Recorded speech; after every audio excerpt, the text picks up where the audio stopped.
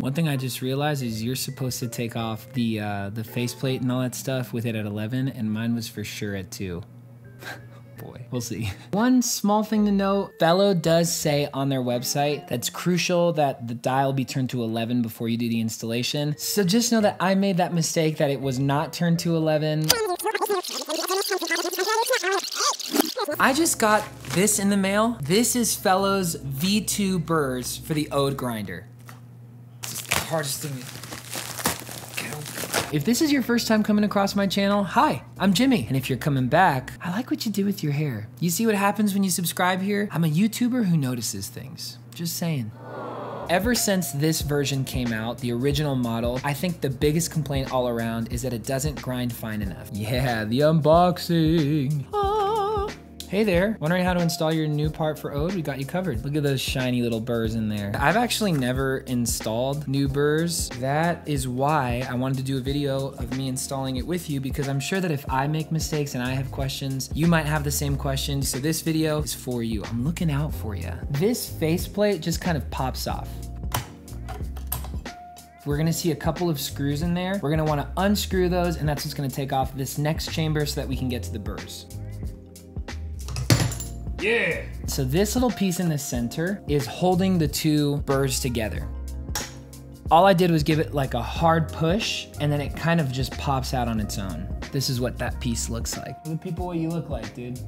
Ugh, back to my stupid face. Next little bit here, you're gonna have to kind of like work with it a little bit. Yeah, here you are. All right, when you first get a grinder like this, or when you're working with coffee gear, every video you see makes it seem like, oh, it's so easy. It's just gonna pop right off. Just be aware, you might have to work with it a little bit. All right, so it's your boy in the smallest chap in the world. So I'm gonna use this little, hey there, instruction manual. Oh, dude, there's this awesome 12-minute video. Hi, my name's Nick. I'm VP of Hardware and R&D at Fellow. Hey, Nick. Dude, this guy, legendary. Look at this guy. Oh, I would listen to whatever you tell me to do, Nick. Ah, ha, ha. Much smarter than me. He uses the needle nose pliers. Nick suggests using sandpaper for this auger piece right here.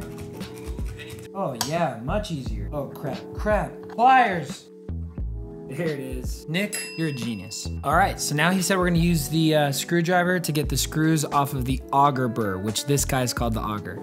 There's coffee in the air. All right, once you take the screws off, pull the old burr right off there. Nick must have stronger hands than I do. We're gonna flip the grinder on its back so that we can get the burr inside.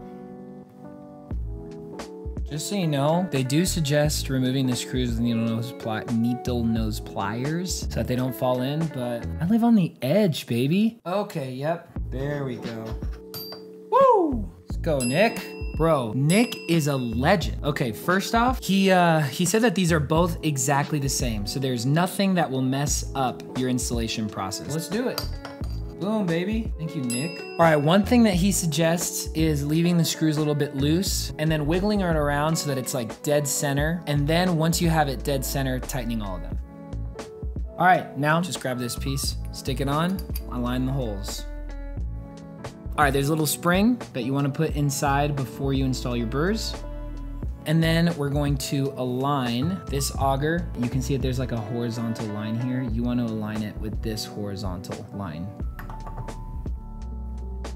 All right, so now we just took off the screws, and you wanna rotate until you hear the burrs touch. You're gonna hear a noise that kind of sounds like a ee, ee. Right there, you heard that?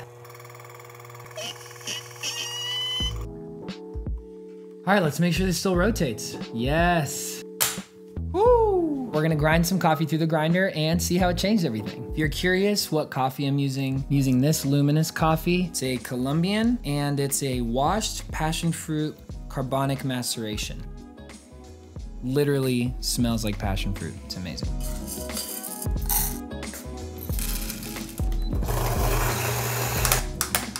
All right, initial thoughts. It's way finer. Oh my gosh. Dude, absolutely crazy. You can see it's way finer than it typically would be, and it's even at 4. Yeah, overall, I'm going to do more videos. Okay, so this is future Jimmy. I realized that during that video, I didn't give any thoughts of what the coffee tasted like. And I haven't actually had a sip of the coffee. Let's see how it tastes. Dang, dude. I think overall right now, what I can taste is a really clean cup. All right, even futurer Jimmy. I've been letting my coffee sit while I've cleaned up the whole area behind me. But as I've been letting it cool, obviously there's gonna be different flavors. So let's see. Holy cow. I'm not kidding, it's a totally different grinder. Okay, back to past Jimmy, who hasn't experienced this yet, so don't tell him. Okay, bye. If you enjoyed this video, go ahead and give me a like, drop a comment, maybe subscribe. Thank you so much for watching, and I'll see you next time. Peace!